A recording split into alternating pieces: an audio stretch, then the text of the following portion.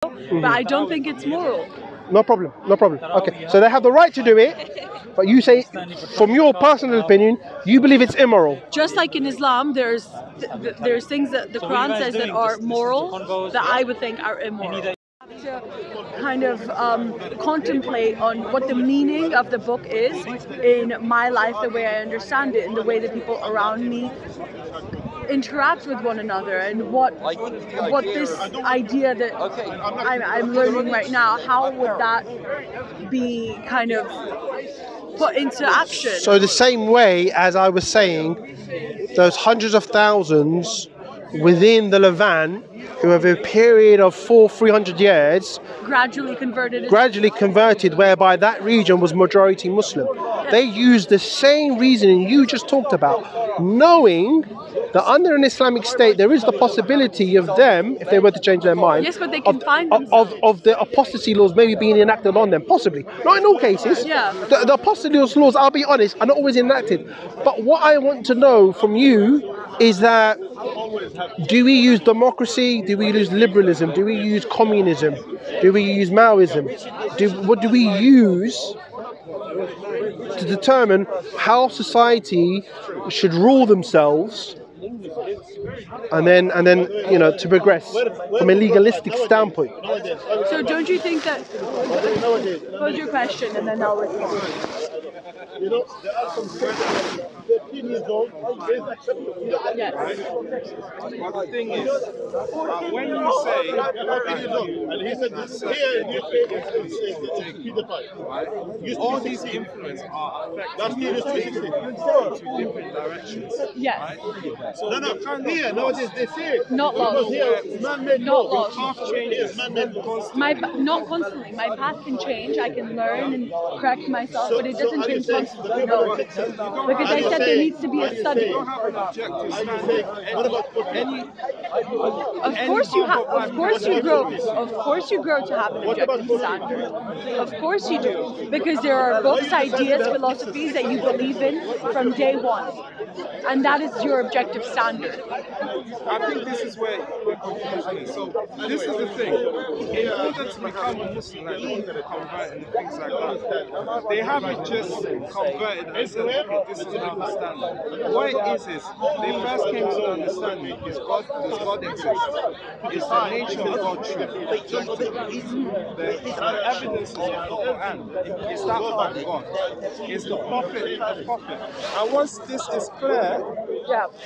I'll tell you what, I think that in itself is wrong. I think that the reason why one should believe in any religion is not because of a god or a higher power. If I were to submit myself to any religion, it would be because of its moral superiority, not because I would want to submit myself to one higher power and everything that higher power stands for. That's kind of, the thing is, if it's from God, then it has, in fact, it has moral superiority. It's from God. But God created morality. that is where you and I kind of separate, because I do not believe that there is, see, I'm agnostic, as I mentioned earlier, so I believe that there is some sort of higher power, but I don't believe that there is one specific God that I know of and I will follow. So for me, I believe my objective morality comes from my creator. Yes. Okay, my creator's created me. Yes. Like whoever it's an old adage, probably heard of it, I don't know. But whoever manufactures something gives it a manual. Do not immerse in water.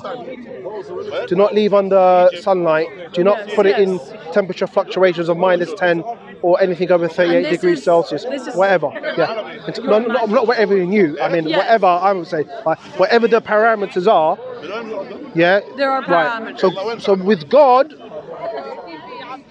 as a Muslim, with God creating us and Him being all-knowing, understands what, basically, very simply, what is good for us and what is bad for us. Now, There could be, granted, there may be things whereby we want to understand the wisdom and the reasoning behind it. There could be that situation, or there could be times where I can argue it, and as you said, the analogy I used, the sweet shop, you may agree with me and say, I could do with some of that. Yes. Do you know what I mean? Yeah, right. But fundamentally, we believe, as a Muslim, this is objective. This is, intrinsically objective. Intrinsically objective. Okay, so within any system in this earth, existing or maybe in the past, where would you sit, Cleo? Where, in terms of the social contract, where will you sign on to the social contract to say, this system, I'm in agreement with?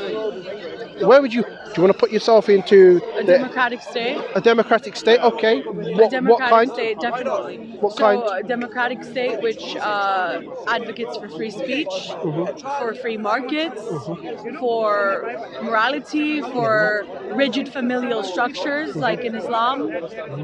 I think that's a good kind of structure. Okay, so within a conservative one, definitely. Conservative, okay. So do we? But with aspects of liberalism. Aspects of liberalism, okay. So how do we, in terms of the moral aspect, I'm just thinking out loud. So if you're talking about democracy and then a moral aspect to do with society, there are times when that democracy, there's a decision process to decide, obviously, what is moralistic, and what is not, and maybe even legislate against what is moralistic and what is immoral. I guess they would use democracy and maybe a parliamentary democracy. Yes. Okay. So it's good. Let's go back to when you said that everything comes with a manual, and that this is the manual for Islam. The manual for democracy is the manuals of Socrates, Plato, and Aristotle. Interesting. The Republic, for example, is the perfect manual for democracy. Yeah. And what that outlines is that the power. So this is a very different kind of idea to follow to religion, because that dictates that the power is within the people. The people. So they are the ones. The power of, what was the saying again? The power of the people for the people, or something. Yes, exactly. The power of the people for the people. For the people. Okay. Exactly. And that what that dictates is that the people choose. So the people will choose what their morals will be. All right, I got a thought experiment for you. Okay. Yes. Just a thought experiment.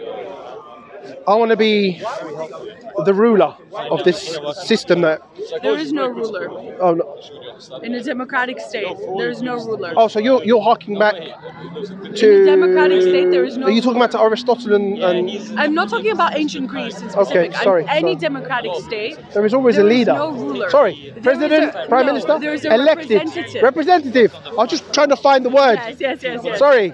A representative. That's important. Because that's what separates democracy from autocracy and tyranny. No problem. I agree. Yeah. I agree from that perspective, what you're saying. Representative is more of an appropriate term to use. Yeah. I want to be the representative of that particular society. Okay. So to enlist democracy, as I understand how it works, today, I'll be very quick, is that I will produce, so we have the Quran, the translation of the Quran in English. I will have something else. I will have a manifesto. And within the manifesto, I would place everything I envisage to enact if you elect me as your representative. Yes. In here is a better health system, is looking after our elderly better, looking after our children better, and all that stuff. I understand where you're getting to. More traffic lights, too many car accidents, Yes. more traffic lights, more police on the ground. I understand where you're getting to. Okay, so you're forming all these different laws, manifestos. But I have a particular law to be, and please excuse me to be so crude. I have a law whereby two sane consenting adults can choose to do things where two consenting sane adults, under supervision of psychiatrists, medical professionals, and representatives of the law, namely a judge, a magistrate, yes, where it's agreed upon that one consenting adult gives the other adult under the supervision to do things to that adult once they pass away and physically die, where they can gain ownership of their body, the deceased's body, to do whatever they want to do with it. Yes. They could pet it, they could put it on a chair, or they could do other things with it. Other fetishes. And this is in my manifesto. Yes. And I propagate it, and the majority say, yes, we want you, we choose you to be our representative, and by default to enact my entire manifesto, including that. Including that. More traffic lights, more police, more money in the NHS. And then that ruling. And then that rule. And then when I enter,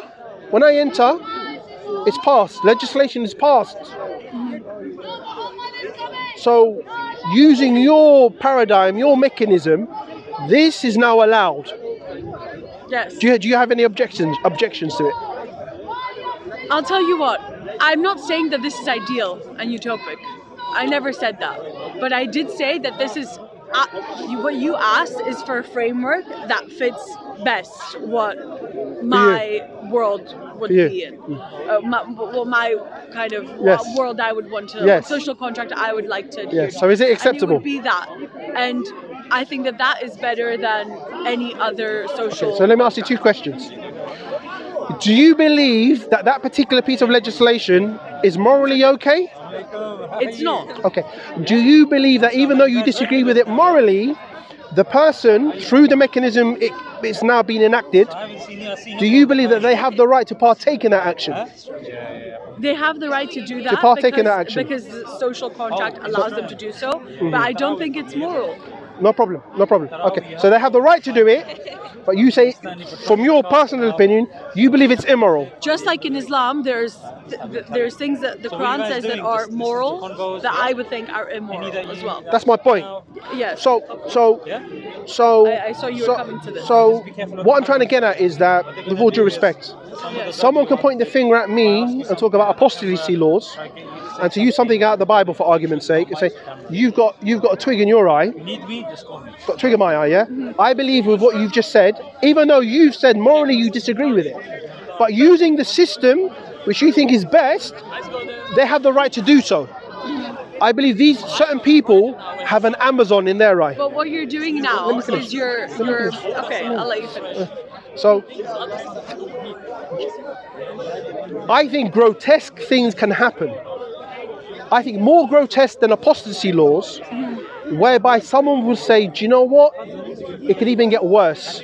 That second person could be of a younger age, but because the parents have authority under the rule of law under that younger person, if that younger person was to die, the parents could give John Smith the legal right to do whatever they want with their dead child's body. Yes. Because that premise that we're using is open to be used and interpreted to do many things, many grotesque things.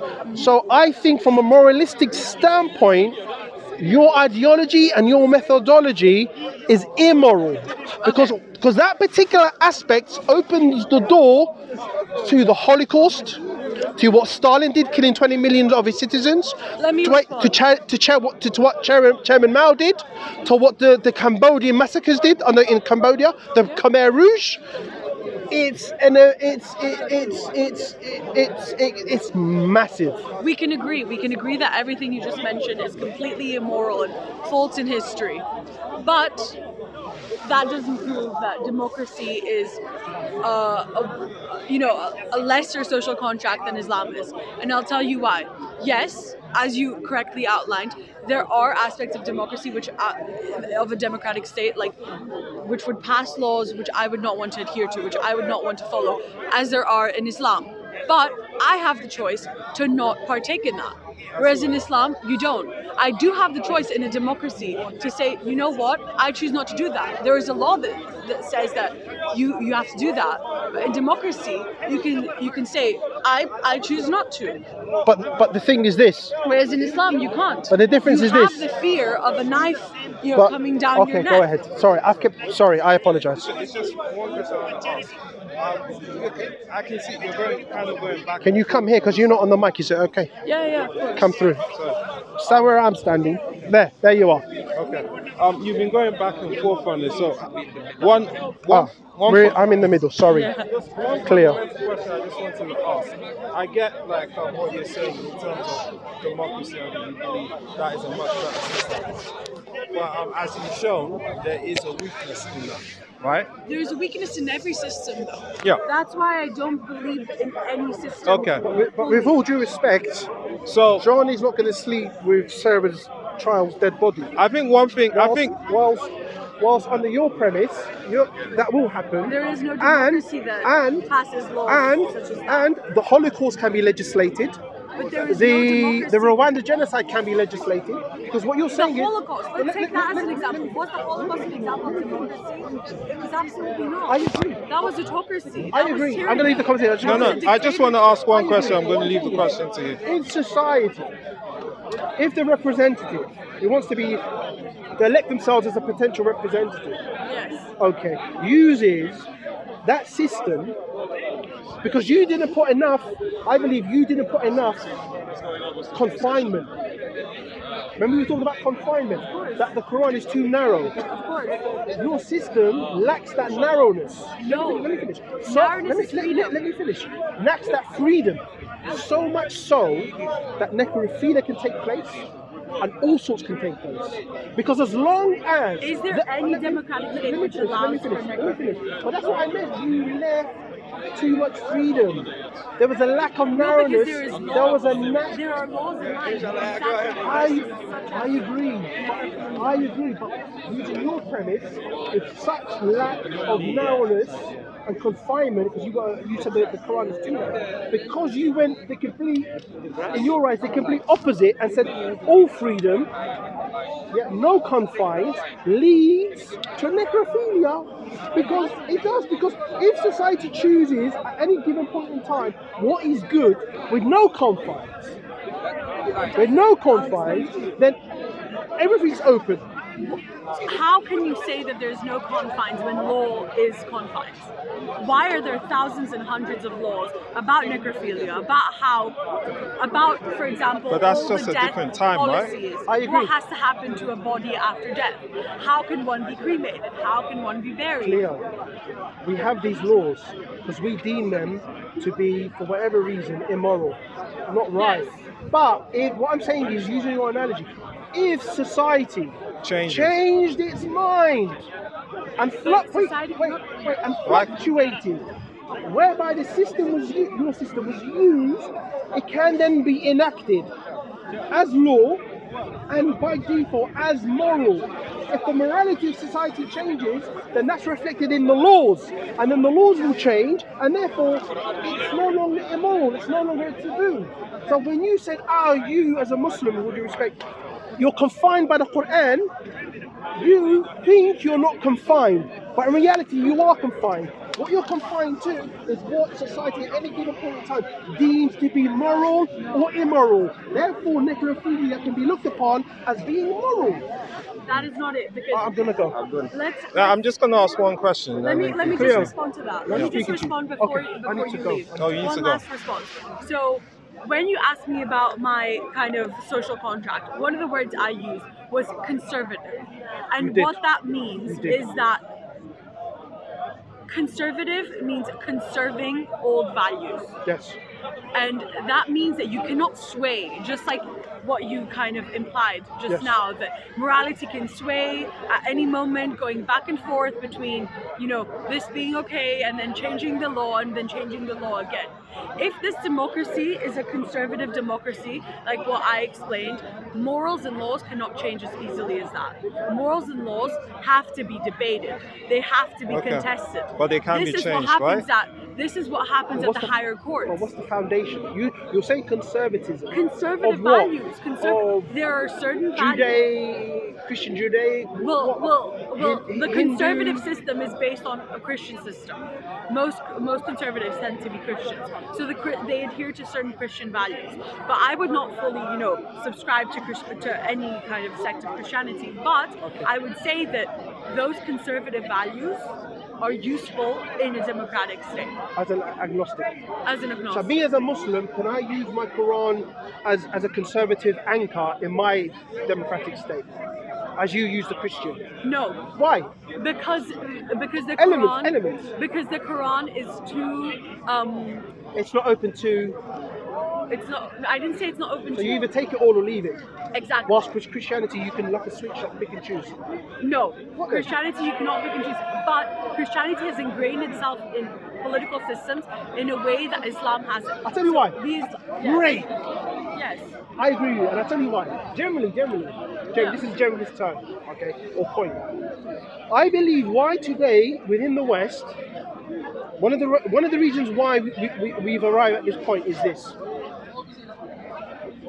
With the schism within Christianity, meaning between the Catholics and the Protestants, and all the people burned at the stake, and Galileo being killed because he said the world was round and not flat, and then a third of Germany's population dying through the wars between Catholics and Protestants, and all of this isms and schisms and death and killing. Yes. Okay. Europe came to the point whereby they decided that, generally speaking, we need to put the Christianity on the shelf. And we're going to use the Renaissance and the Enlightenment and everything that came out of that to form. Let me finish. Yeah. To form a shelf in a window, and I'm going to take what I believe is correct and I can use. That's not how it is always. That is a watered down version. Okay. And then what we're going to do is we're going to formulate this system. We're going to look at, as you said, Aristotle and others, we're going to look at the ancient Greeks and use a form of democracy. Not their form, because women couldn't partake in democracy, nor could slaves. And they took women, and the suffragettes here up until 100 years ago. And then even it wasn't all of them, it was just some women. So there was a gradual emancipation. No problem, okay. And you could say that emancipation was tied to the First and then the Second World War, when women had to, by necessity, enter the workforce and enter education, which then emancipated them. But not by necessity, that is something that they fought for. I'm digressing. I'm digressing. Yeah. But what I'm saying is, so they thought that we need to put Christianity, in terms of it ruling us, to the side, lean on it, but not use it as our foundation. We're going to use it as our total foundation. We're going to lean on it, and then what we're going to do, we're going to do certain things. We can either do as the French did and go totally crazy secular, where the guillotine was used so much it was red hot, like literally red hot. It was used so much. To maybe how the Brits did it, whereby technically it's a Christian country, we have bishops in the House of Lords, okay, and then we have the head of state, who's the head of the English church, but then we discuss and see, what is good for us at any point of time. Yeah. So what I'm saying is that there was so much bloodshed in Europe that they felt to negate or lessen the bloodshed, we have to put our Christianity almost to the side, because it nearly destroyed us from a third of the population in Germany and the other massacres that were held between the Catholics and the Protestants. That led to the system of government we have today. The question is, from an Islamic paradigm, look at the Muslim majority land, let's contrast that. That did not happen. You can argue that the reason why we have democracies or secular states like in Turkey is either out of the First World War or out of colonialism. It wasn't out of Muslim fighting Muslim, that we're killing each other so much that we need to put the Quran to the side, pick and choose, fundamentally to the side, and use other systems. Democracy came long before Christianity. I know, that's not my argument. What I'm saying is... Can I remind you that I'm not here to support and to back and to make an argument for Christianity. I am an agnostic, but I will not hate on Christianity either. I can't say that it's been put on the shelf and it's been disregarded. There are countries that strongly uphold Christian morals, Yes. and there are Christian social contracts, Yes. and Christian communities that uphold Christianity Yes. just in the same way that Islamic states do with Islam. No. No, They do. No. no, they That's don't fanciful. implement it to this. That's fanciful. They do, but No, they don't. I'm sorry, but they don't. not the big Western Could you give me? countries. Could you give me a Not the big country? Western Poland? countries. Could you give me a country? A lot Hungary, of Slovenia? a lot of the Orthodox, Slovakia? a lot of the Eastern European countries.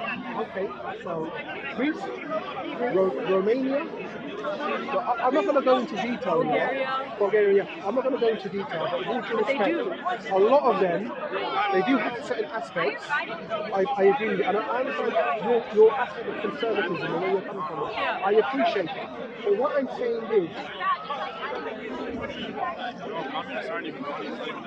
the systems, generally speaking, being used today in Europe, and the reason why they're being used is because of the amount of bloodshed that was caused through the Reformation. That in a major part, played the part into why we have the systems of government we have today in Europe. No problem. Some say, Don't you think that is a good thing? some say no abortion, Don't you think that is a good or thing? with abortion. Why What do you mean? are you here not living in an Islamic state? I was born here. Social contract. So why would you rather be there? If you In where? in any Islamic state? Name me one. The United Arab Emirates, Saudi Arabia. What did the Emirates do? What did the Emirates? Why as a Muslim should I live in the Emirates? Because that is an Islamic state. That is Is where you mostly you can perfectly fit in terms of I the. perfectly fit in here. It's not an But Islamic. you don't agree to the social contract. There's something you're not understanding. You could be a Muslim anywhere. But you don't agree with the social can- contract, do you? I can sit next to a communist British We person, all can, yes. British person who operates within the system, who might not agree with many things that are going on, who are perfectly British, but at the same time they don't undermine the system like a fifth collar, where they like they wanna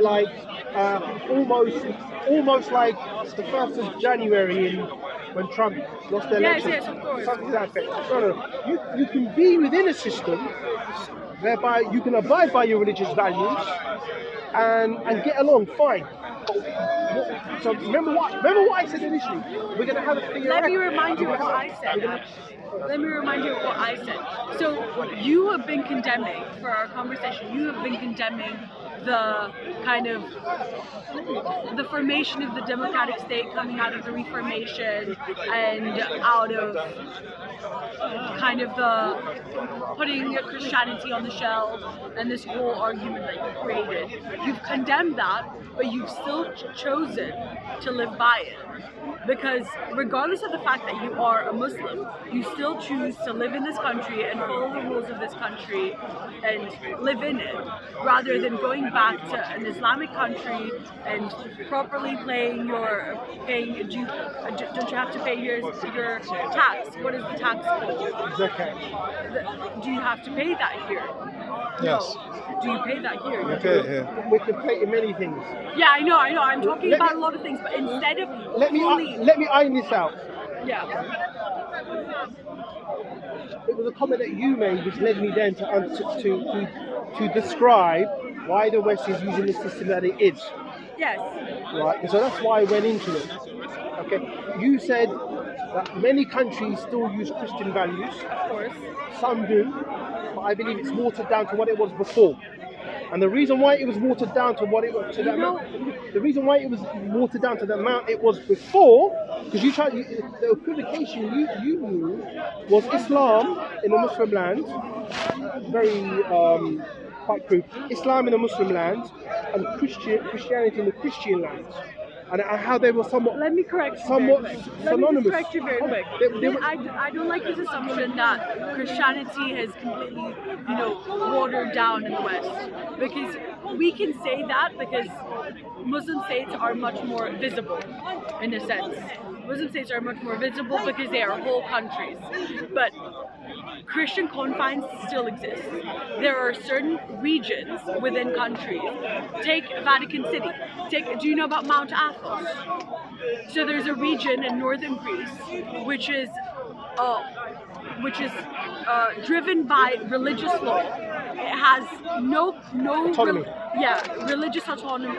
Like it's autonomous to the Greek state, and it is just men. No women are allowed to enter this region, and they're only strictly Greek Orthodox monks living in that confine, waking up, praying multiple times a day. Okay. Of course that's okay. So if I want to have an Islamic enclave in Essex, is that all right?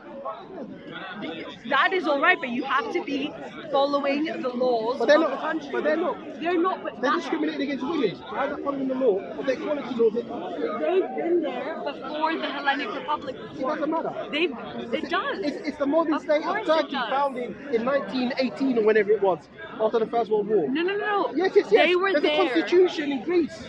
They So, were there see, the thing is, before the Hellenic Republic Cleo. was founded, and therefore they have a right to that land. Cleo. They have a right to live the way no they problem. do in that land. No problem. Cleo, the thing is this.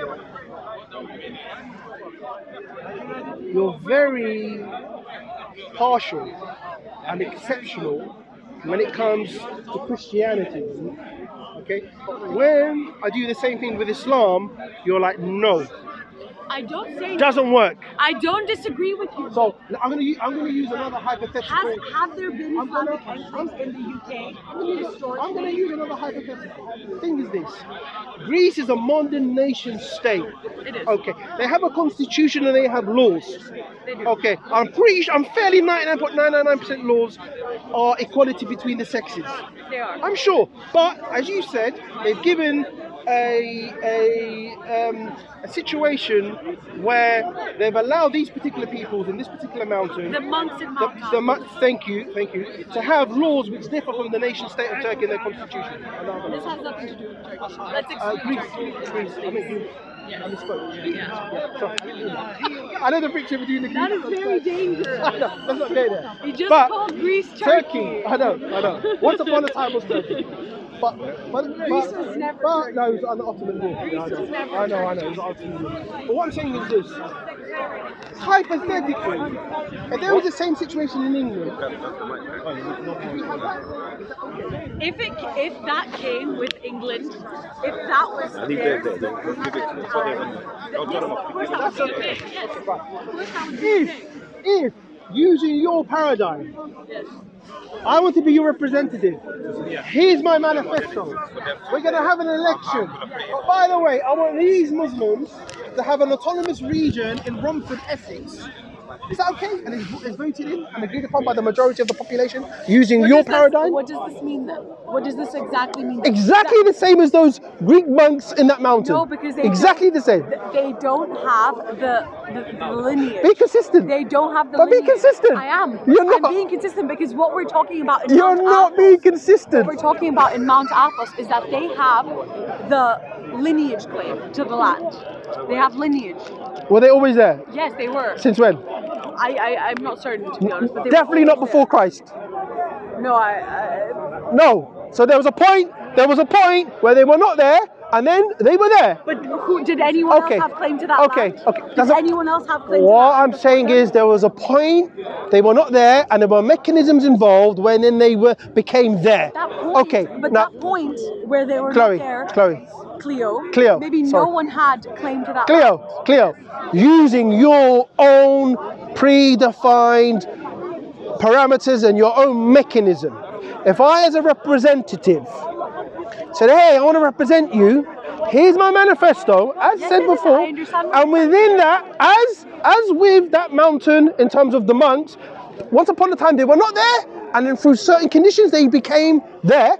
Same situation. They are not there in Romford, Essex, but using your paradigm, manifesto, I want to be representative, majority, Were and they in there there, before the Hellenic but using your wrong, you don't want to answer. She doesn't want to answer. Were they there before Cleo, the Hellenic Republic? have you heard of Peugeot? No, Renault. Yes, of course. They've got a car called the Clio. I know. I suggest you jump in it, put it on, and drive off because you're not answering my question. Just vacate the situation. Listen.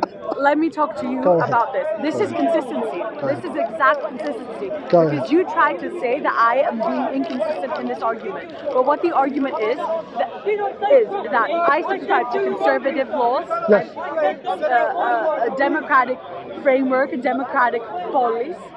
But those monks and any kind of religious kind of conclave has the right to be there if it's been there before the democratic framework came into place.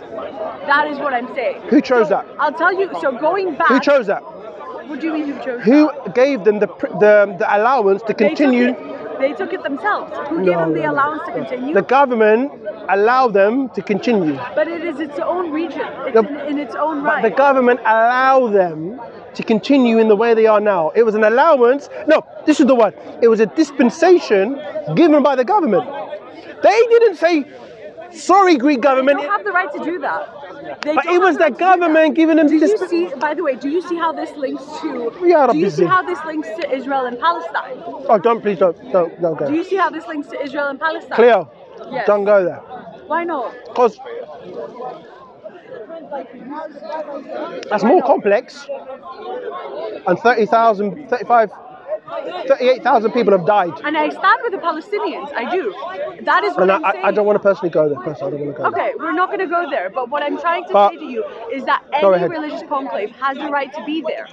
I'm not going to take Did I say they don't have a right to be there? You're putting arguments and words in my mouth. I didn't say that. What I'm saying... You're assuming. No! Under a democratic I never said that. We should take that away from them. No, I never said that as well. You're killing me. Softly, you're killing me. Your speaker's cornering you. Your speaker's cornering me. Now, what I'm saying is, again, and we'll end it on this. That enclave, there was a time when they didn't exist, and they came into existence. Right. They were there, ancient. Granted, wherever it is, they were ancient. Then you had the nation state of Greece. Yes. When they gained their independence from the Ottoman Empire, yes, and it was created, yes, the Greek government, probably through Parliament, the Hellenic Republic, thank you, maybe through Parliament, maybe an edict through the king at the time, because there was a monarchy early days, or through the president or the prime minister, whatever mechanism, the executive, or the legislative body, or whoever it was, granted those monks on that mount permission to continue the way they continued prior. To continue the way they did. Okay. Yes. So they were given permission to do so. Yes? Yes. I, through your system, want to be your representative. Here's my manifesto. We're going to have an enclave in Romford. And has it already existed? Is it pre-existing? That's where you are being inconsistent there. Because if you want to relate this argument to the one... I understand your point. I understand your point. But let me ask you this question then. If the government, whoever it was, if the government told those monks on that mount, in that monastery, we don't give you permission, disband. They would have disbanded. They would have disbanded. Okay, yeah. So the point is not whether they were there, when, or whatever, it's whether the government gave them permission. That's what it comes down to. Yes. But that's what it comes down to, whether they give them permission or not. The buck lies with the government. Am I right or wrong? It does. Okay, so to be consistent. Let me finish. No, it doesn't. You just said it. Right.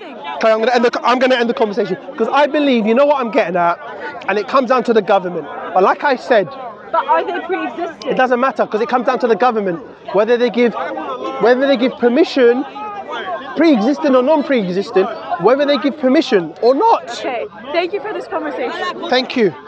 We'll talk again. You're welcome. Don't forget a copy. We have so many at home. I wanted it for an argument. We have many at home. Okay, Assalamu alaikum. So that was an interesting conversation. I've lost count of. I think she knew where I was going, in that last argument, it comes down to the government giving permission. What she couldn't bring herself to say is that using her methodology, if a representative within his or her manifesto said, amongst other political policies, that we will have an Islamic, not saying I'm propagating it, just a theoretical discussion, that we will have an Islamic enclave in Romford, Essex, that it's not the same as the Orthodox ministry and enclave given precedence to exist in Greece. And again, this is all theoretical,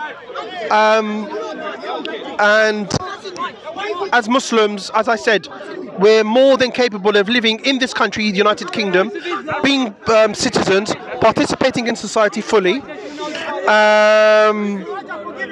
and it's as simple as that. Assalamu alaikum.